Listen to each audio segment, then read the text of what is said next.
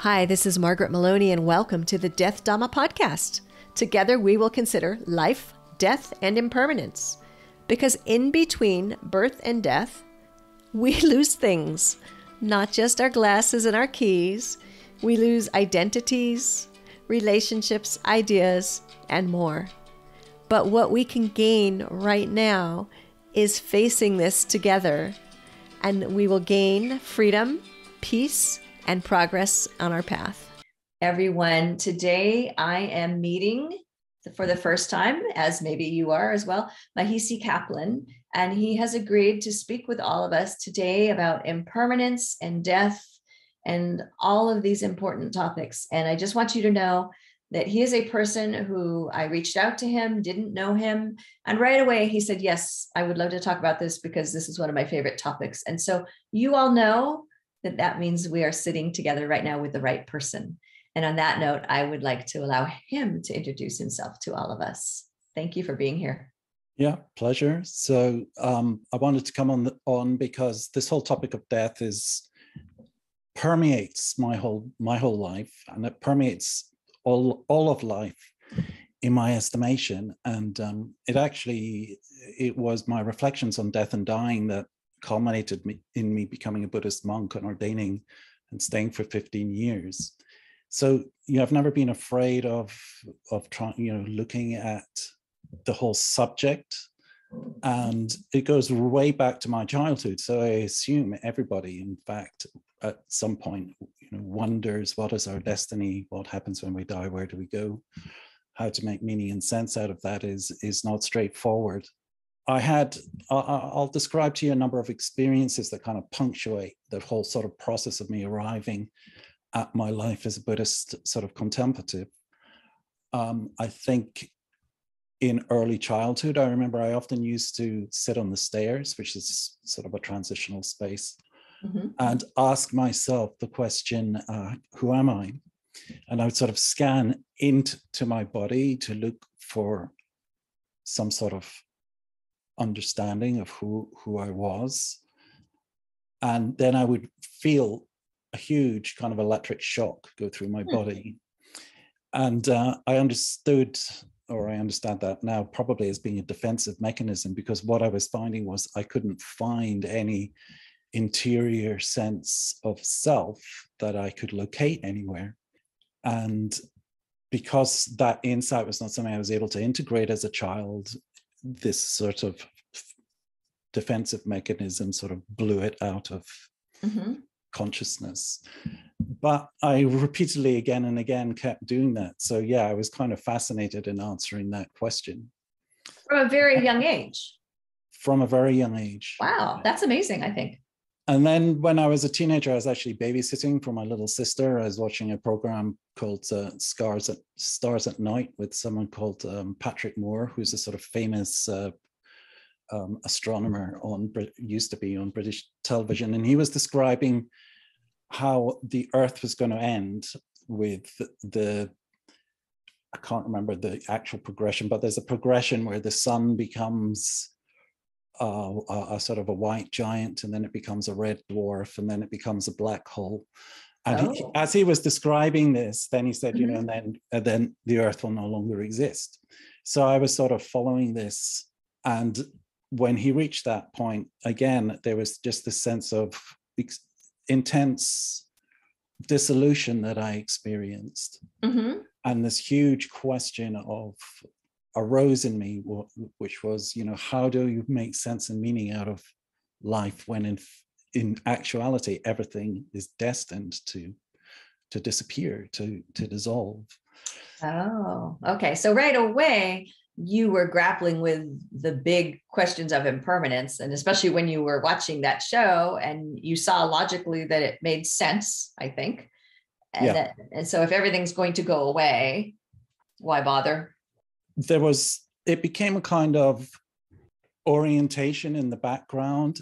I kept seeing the doing of things or things that were done. I kept seeing them as fundamentally destined to disappear. So You know, I kept seeing the end story as opposed to the middle part of the story. I kept seeing the dissolution as opposed to the manifestation. And that was constantly with me. It didn't scare me particularly, but it was an orientation. And then I noticed whenever I was in busy places, I would hear this tremendous silence. So the busyness, the noise would move into the background, and this tremendous sense of silence would move into the foreground. And it had a quality of timelessness there. I knew that that silence is there before all of this that I could experience arose, and I knew it would remain after. Okay. So in many ways, I was kind of subconsciously being nudged more and more towards, you know, contemplative life, really, without me knowing anything about it. I mean, in those days, there were only 2 or 3 books around, you know, Ram Dass and you know, that was about it. Ram Dass and Alan Watts. That was about all there was. Sure, absolutely. There was none of this. We do live in a time where we are very fortunate because we have access to so many Buddhist teachers and resources. I wonder, was it confusing for you because it was different than maybe what everyone around you was saying, doing, experiencing? Well, it wasn't particularly confusing for me, no, because I've always instinctually trusted the process. Okay. So, and trusted the rightness of it. And I was training as a photographer, so it was all part of this kind of process of looking and exploring the world at the time, you know, and, you know, seeking clarity. And then at the age of 19, I went on my first meditation retreat. I won't describe how I ended up there, but I ended up in this meditation retreat. Okay. And I was taught quite a lot of sort of Tai Chi exercises, type of exercises. And without me having any cognizance or not sort of knowledge of what was about to happen, I had a major kind of Kundalini experience. What's generally called Kundalini experience. I mean, Kundalini is just one word for describing what I would simply describe as this huge vitality that exists within everybody. Okay. There's a vital force in all of us, a vital force of being that has a tremendous amount of energy. And we have this, you know, we have this developmental task of trying to draw close to it and integrate it into our lives. And fundamentally for me, this is what, you know, the whole Buddhist journey is about. But what it did do was it, you know, just by way of giving you some indication of how intense it was, I lost about 1 stone in weight in 5 days. Wow. And it was, I mean, it was quite otherworldly. I had no clue really what was happening. But again, I trusted the process. It was like I had steel girders being driven down through my brain. And this has been a process that's been with me ever since, really, ever since that day. And so that also really was the culminating experience that resulted in me seeking training, going to monasteries. So I lived in Edinburgh, and there was a very, very good Buddhist society at the university, and they brought in some amazing monks. I mean, Tortang Tolku, always remember him. And then I met this Western monk, Ajahn, who had been trained as a Marine, and he was the first Westerner I'd ever met who I felt was embodying something that I knew I hadn't encountered before in other Westerners. And so, you know, one thing led to the other, and I ended up ordaining in the Theravada Forest tradition that was founded by Ajahn Chah, brought to the West by Ajahn Sumedho. Yes. And I was ordained in that tradition for 15 years. And you were staying still in the United Kingdom area? There was a monastery there. Did you go to Thailand or any place else? Well, they were 4 monasteries in the UK and 2 in Europe. So I stayed in all the European monasteries. Okay, beautiful. But I was the longest ordained monk never to have gone to Asia, which in some ways is fitting because I was always looking to the West.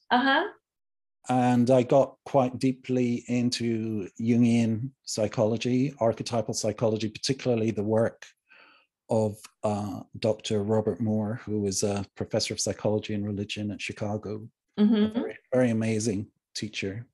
And I became very interested in that because it fitted so well with the Buddha's teaching on the 5 indriyas, or the 5 spiritual powers. So he was doing this work on the quaternio, what he called king, warrior, magician, lover, or queen, warrior, magician, lover. Okay. And the sort of pyramidal forms, so the shadow forms of each of these, what he called archetypes that are kind of hardwired into the psyche. And this fits with the Buddhist teaching on the indriyas, which is faith, energy, mindfulness, serenity, and wisdom. You. I was wondering, I knew that you must have found a link between them. Otherwise, it wouldn't have been important to you in your time as a monk and now. And so I appreciate you explaining what you found, how they linked together. Well, in fact, it kind of, the power of it was such that it actually went through the entire monastery. The entire monastery was very influenced by this, because suddenly we had a way of looking at this 2,500-year-old teaching on the indriyas and comparing it with this sort of very modern psychological language, rooted in understanding of images and film and all the rest of it. And the combination of these two things has led to a great sort of enriching process, not just for me, but I think for a lot of the people who have understood the kind of importance of this. Now, as you say that, it reminds me of how the spread of Buddhism, across all the various countries, sometimes can be attributed to the ability to integrate with existing thought processes and systems. Absolutely, yeah. I mean, we are moving towards what there's a phrase that's been coined by the scholar who put this together, and this is becoming a kind of an Indian and sort of an accepted paradigm, that we're moving towards an interspiritual age. Okay.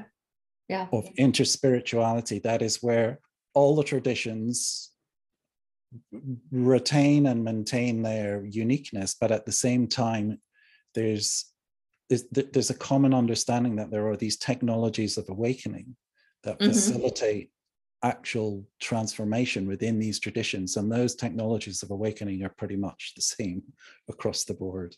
No matter what we call it, no matter different ways to get to it. Yeah, different ways to get to it.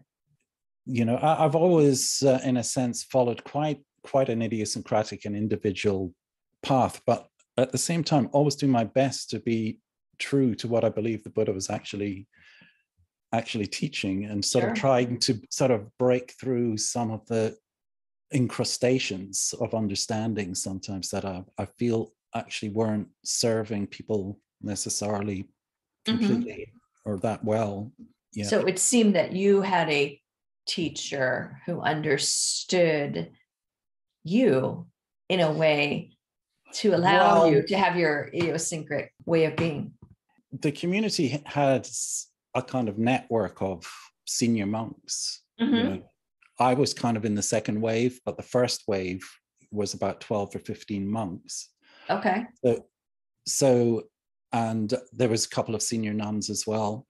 So they were my teachers in totality. I wasn't really focused on any one teacher. Not one. You didn't have one senior teacher assigned to you. No. You had an access to a community of senior teachers. Yeah, and just the living of this life under the umbrella of Vinaya, which is the kind of discipline that the Buddha set up, facilitating the intensification of life force. Just the living of life within that container is a great education in and of itself. That makes sense. That makes complete sense, which is why I think overall the Buddha was really emphasizing that way of life. And I don't think that the teachings say if you're outside that way of life, you can't move forward. But I do think there's a thought that you will be able to have more growth and move more quickly towards enlightenment should you choose that path. So yeah, well, I can report on both sides of the equation. Yes, you're both sides. So what do you think? So, I had one monk say to me I was committing spiritual suicide when I disrobed. So ouch. That's one extreme. And I think that's an expression of a kind of fundamentalism within the tradition. I don't feel that my spiritual, you could say, life or progress has been in any way diminished by leaving. Obviously, what I do encounter is the difficulties just of, paying my bills and all the rest of it, and not having the support of community, etc., etc. But it's given me more freedom in a way to consolidate, I guess, the individuality of your practice, my sort of interpretation. I'm sure it's not a decision you made lightly. It doesn't sound like it was a decision you made lightly when you took the robes. And I imagine when you put them down, that was also not a decision you made lightly. These are big life decisions. No, it's a very complicated story, but there were a lot of forces in play that led to my disrobing, and a lot of them were in the collective. They were not, particular to me. I mean, I could have stayed, but in a sense, I was just responding to the direction of travel that the sort of, that I felt I was being pushed by things larger than my personal concerns. And in the middle of all of this, I'm like really shortening everything because there's a lot there, right? But in the middle of all of this, you're deepening in your practice and you're building on what I feel like you were born with, or certainly aware of earlier in life than most people. And that was the impermanence of all things and beings. And who am I really? What is all of this? Yeah, well, there's what you might call the long body, which is the view of impermanence based on the idea that, we all understand that at some point in the future when we're, 100, we'll probably have passed away. That's the long body that projects into the future. But then there's the immediacy of what's going on in the moment. What is the moment? Right. And, now we're kind of getting down to the crux of, what really is of interest to me.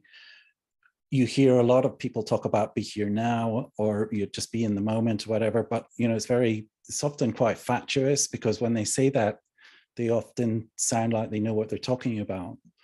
But nobody really knows what the moment is. And if I ask you what the moment is, more likely than not, your mind's going to go blank and then kind of reach for some sort of something that you can remember that maybe describes it. But actually describing what the moment is from the point of view of the immediacy of your experience of it, the moment is mind-blowing. I mean, that's what it is. The moment is an encounter with the totality of the universe as is. So obviously the moment is, or to know the moment is to be in as a direct relationship with the universe as is, as you can possibly be, without deviation, without sort of reaching either forward or backwards. So it's not me constructing an answer to your question, like you were very kind right then, and you didn't say like, so tell me, Margaret, what is the moment? Yeah. Because then I would have started constructing something. I would have said, well, It's this moment when you said the question, but that's already trailed away. Oh, it's this moment where I'm trying to answer your question, but that's already trailing away. And I feel like what you're saying, and I know you're going to help me with this, is that you talked earlier about having that experience of being out in the middle of the big, crowded, loud city, but you knew there was this silence, and you were in touch with that silence. And that silence was really what was really there. And that was the real thing that was really there. Now when you're talking about like, being in the moment, is it that being in touch with that silence? Well, I think I've got a deeper understanding of it now. It's more than that. I mean, the silence and the experience of that silence was a glimpse of something true and real, but it was not, it was not a fully kind of mature insight. And I don't claim to have reached an end point either. I do believe that, if the universe is anything, and if the reason for birth is anything, it's for ongoing process of enrichment. So, I don't think that process ever ends, because if there were an end, then that's going to be disappointing. If this infinity of potential that that on an possibility of infinite exploration. So one of the simple ways that it was always described, and this brings us to the theme of birth and death, was arising and passing away. And that arising and passing away, it's not really a sequence, but it's instantaneous. They kind of happen together. And that, to me, is what death is, in a sense, because when that ignition happens, then in a sense you know yourself as greater than the egoic self, and the egoic self is greater than the sublimated. It's sublimated. It's not annihilated. We're not trying to get away from the ego, but it enters into a relationship with its true self. What Jung discussed was this idea of ego self axis. Okay, so that's very, very interesting, because sometimes when we think of death, or even death in the context of being a Buddhist, we think, well, the body dies, and then then I go into this kind of sphere of light or something, that somehow the realm of freedom from suffering is separate from this realm. So you kind of get this separative kind of way of looking at things. Go from one place to the other. Yeah. Potentially. And I might go to the place of no suffering, or I might come back. Whereas what this is saying, what I would suggest is that, this kind of human self or manifest self, and your you could say your immeasurable self, they're in a constant process of relationship, and that the whole process of relationship exists as a mechanism for facilitating depth, more and more increasing depth, and stimulating it, and ensuring that it occurs. And one of the things that ensures that depth occurs from this side is death. Loss of loved ones is can have such an overwhelming impact that it breaks down the kind of parameters of what we might regard as our normal world or normalized world. It kind of breaks it down. It shatters it. I've seen this happen again and again. And so there's this breaking down and this incredible impact on the heart, which is grief. Yes. Like a spear, that just gets thrown into your heart. And it helps facilitate this awakening of the heart. And a lot of this is often omitted in the teaching of Buddhism, but in the 4 foundations of mindfulness, every foundation, the admonition is centering one's attention at the center of the chest. So that's where it all kind of comes together. Definitely it all comes together. Definitely, I have heard other people describe it as in a way similar to you, is that it's like your heart breaks open. Your heart becomes so full that there's no other choice but then for it to break wide open. And it's in that breaking wide open that, if we allow it, we have the growth, we have the increased compassion for ourselves and others. If we allow it, I mean, definitely there are people who are closed off to the experience, but those people aren't even listening to us talk. No, but I mean, it's all a question of, it's an initiation, but you can have failed initiations. They can go badly wrong. So the initiations that work tend to be stewarded by somebody who understands the process and can help educate you, in a sense, through the process. So, this doesn't necessarily happen by accident. For example, the whole monastic training is just basically designed to keep you, in a sense, on the meditation mat. So there's no escape. Right. So there's, you can't resort to alcohol, you can't resort to food, you can't resort to sex, you can't resort to, traveling, you can't, you're just stuck with it. So this is why the Buddha's teaching on patient endurance is so central. That is the one thing before the Patimokkha, which is the sort of the chanting of the entire discipline. Every full moon and every new moon, he would just say, Kanti paramang tapotitika, patiently bearing with what you're experiencing is the supreme practice. And that's what we don't struggle. That's what we struggle with. We can't bear with what's occurring. But if we were to bear with what's occurring, then we are tuning in to the death process, in a sense, the arising and passing away. We get this ignition of this other thing, which is the knowing of the arising and passing away, in that stillness. Somatically, throughout your entire body, there's a whole process quite that, we could discuss if you want, where literally, you come into alignment, or you facilitate that attunement.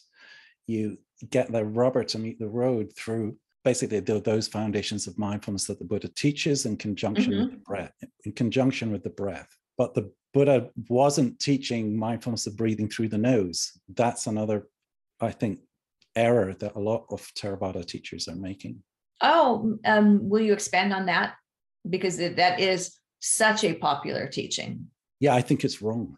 Okay. I don't think it's anything to do with what the Buddha was teaching.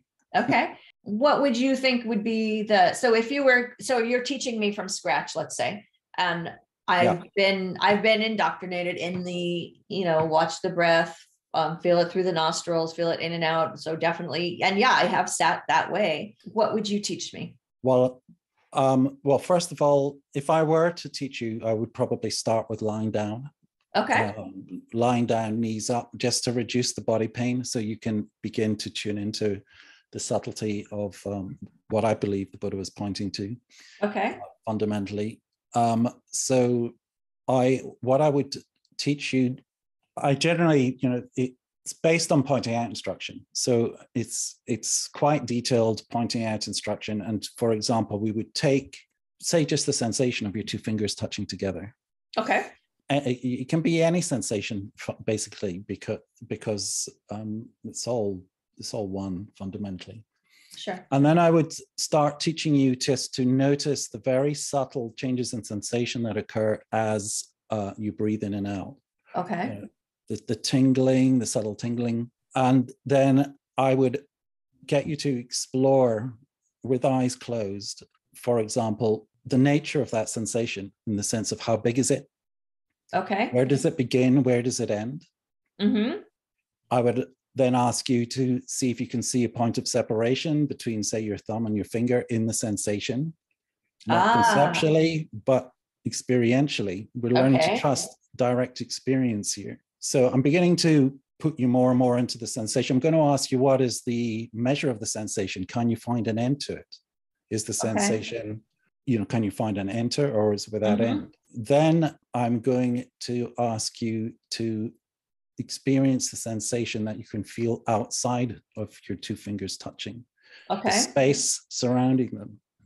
And can you feel in that subtle breath, there is a flow. It's a very subtle flow that you can feel with the air coming in through the cells. So if you imagine that your two fingers are porous, and that as you breathe in, that there's, in a sense, you can feel that what's being called the inner breath passes through from the outside to the inside. And as you breathe out, it passes from the inside back out.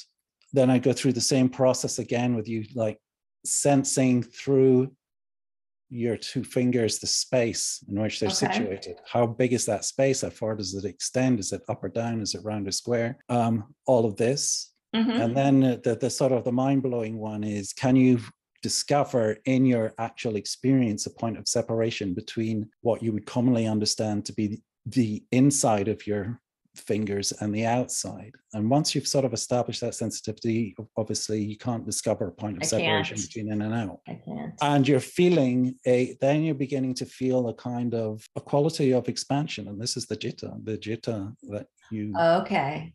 So you're beginning to feel the quality of expansion, and then you can begin to, it goes on from there. So that's the entry point. What you basically do is you go through your entire body doing that. And so you end up with this whole body breath.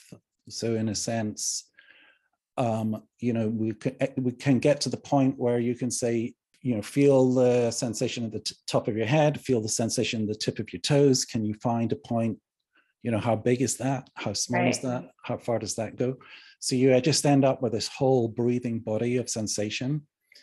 And your breath becomes more refined, and your focus on the breath is established as through the cells, and then by extension, you can do that same contemplation with anything physical. So the chair you're sitting in, you actually discover the chair you're sitting in has exactly the same characteristics as a sensation as the interior sensation of your body. So you suddenly discover that everything, in a sense, you become established in this field of aliveness.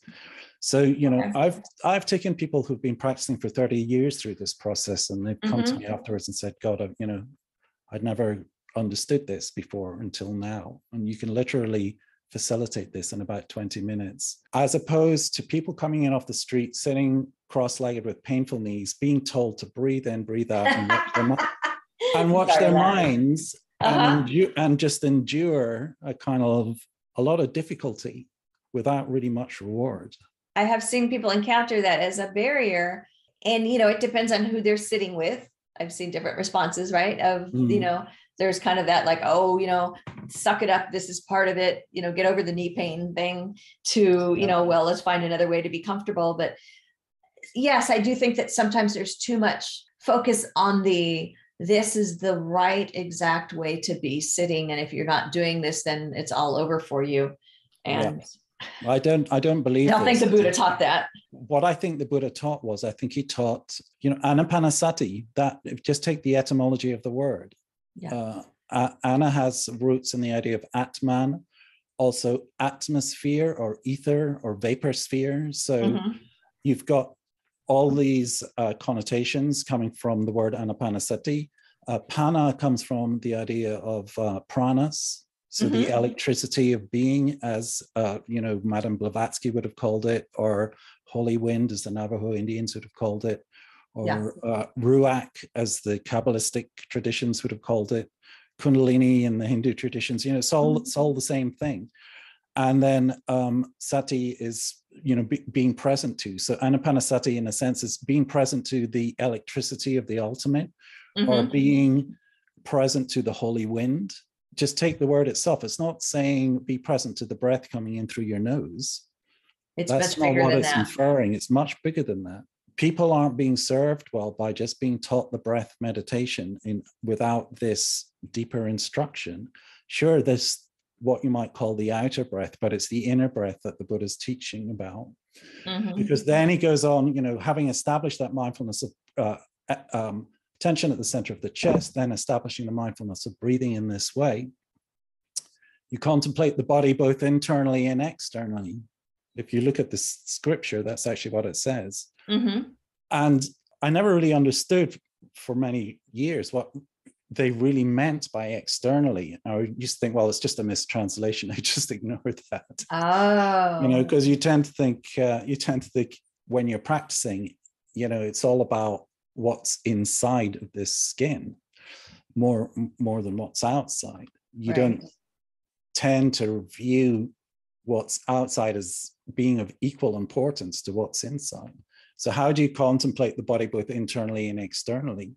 Well, when you do this kind of breathing, then that starts to make sense, because you see it. As I intimated, you're establishing a sensitivity to both the internal and external environment. Then contemplating the Vedana both internally and externally. Well, what does that mean? You reach a point in your practice where the bird doesn't fly past you, but the bird flies through you. So you actually experience it in your body as a total sensation. And then, contemplating the citta both internally and externally. Well, what does that mean? Well, to me, it has to do with more to do with the luminosities of the mind. You're beginning to experience luminosity both internally, but also in the objects that you're experiencing. And everything becomes porous. So the seeming solidity of the world all starts to become porous, and you get what I would describe as this intersubjectivity. So you're penetrated by things from the outside, and you're simultaneously penetrating their surface appearance from the inside out. So that helps reorientate the two big questions about what's going on: the who is on the inside, the who am I, and the what is on the outside.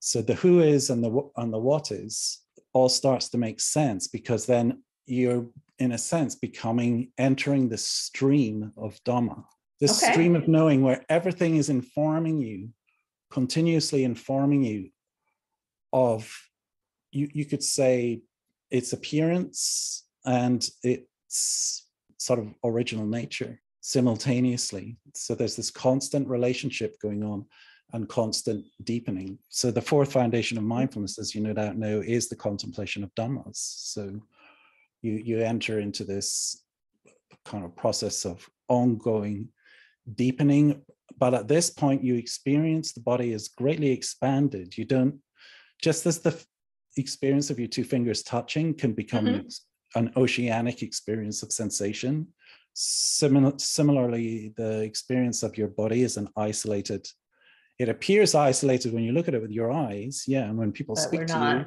But we're not. But the interior experience is oceanic. So gradually you begin to let go of identification with the body as self. So there's this gradual sort of revolution, and identification with the body starts to become less and less as you become, in a sense, transition more and more into the luminosity of your essential nature. And that sort of, in a sense, becomes a place of rest, your true home. It's not that you're leaving or departing. Okay. It's just that you have a lot more options. Okay. And you feel a lot less trapped. Yes. Can we examine that for a little minute, if you don't mind? Okay. So I have a few questions. And the first one is, I'm wondering, as you're saying this, I'm thinking, first of all, somebody could have tried to teach me this before and I just wasn't ready for the lesson. So let's acknowledge this. Yeah. Also, I wonder, some people not teach it because they don't think some of us are ready, or do you think it's not taught because there's not an understanding? I think it's not taught because it's not realized. Okay. And I'm wondering that I'm certain that there are advanced people who have had the experience you're describing, but then maybe don't know how to turn around and teach it. There's that, they're called Pacceka Buddhas, they're silent Buddhas. Yes. In that they've got a authentic depth of realization, but they don't have the skill to teach it. Yeah, and maybe they don't even realize that they're on to something, they might, I can't speak for anyone because I'm not one of them. Okay, so there's that. Okay, and then as I have this experience, and I experienced the luminosity, then I'm thinking this is what helps me to really grasp and do and become more comfortable with my overall impermanence, and also letting go the sublimation of the ego. Sure. In a way, like the grit that creates the pearl in the oyster, the universe is always going to keep intensifying the opportunity to continuously deepen your capacity to find that refuge. And this is what, essentially, to me, this is what wisdom is when you're faced with something that seems opaque and dense and overwhelming and, beyond tolerable. It's the ability to take that and see the space in it, to see the freedom in it, through going through fundamentally this exactly the same principles as I sort of was describing in a broad stroke earlier. So, for example, when somebody dies and you're hit with this grief that knocks you out, right? Which is fine. It's not that you're supposed to sort of rectify instantly with wisdom and start bouncing around being happy. Yes, definitely. It's that you're willing to, you have a capacity to stay present to the experience and intensity of that grief without deviation, and find some semblance of peace and release, even in the presence of something which is so seemingly unbearable. So, this is what Master Wa said. He's in your part of the world, or he was, city of 10,000 Buddhas. When asked, what have you learned from all your years of practice? He said, fundamentally, I've learned everything is okay. So what that means is, yes, you're experiencing grief, but at the same time, you're experiencing something deeper than that gives you a sense of it's okay for the grief to stay present and do whatever work it is going to do on me, which will fundamentally turn you into a more compassionate person. And this is where I think for many of us, some of our culture outside of Buddhism works, I'll use the phrase against us for lack of a better term, if we exist in a culture where we're taught to hide difficult emotions, to get through it as quickly as possible, to suck it up. And I think that that's where I really wanted to start talking about death, was the observation I was having of myself and everyone around me in these scenarios, and where people kind of want, hurry up and get through it type of thing. And it's not something to hurry up and get through, I believe. Right? Exactly. And yes. We don't really have an appreciation for the stages of life. Yes. Particularly, but not only that, we really don't have an appreciation for you could say, the stages of consciousness that we go through as we deepen as human beings. I mean, it's not commonly understood that there are these sort of cycles of growth right. that we can continue to go through past just becoming a functional adult. You've been listening to the Death Dhamma podcast with your host, Margaret Maloney. Thank you so much for being here. Come find me on margaretmaloney.com, margaretmeloni.com. And until we meet again, may you be well, may you be happy, may you be at ease, and may you be free from suffering. Bye for now.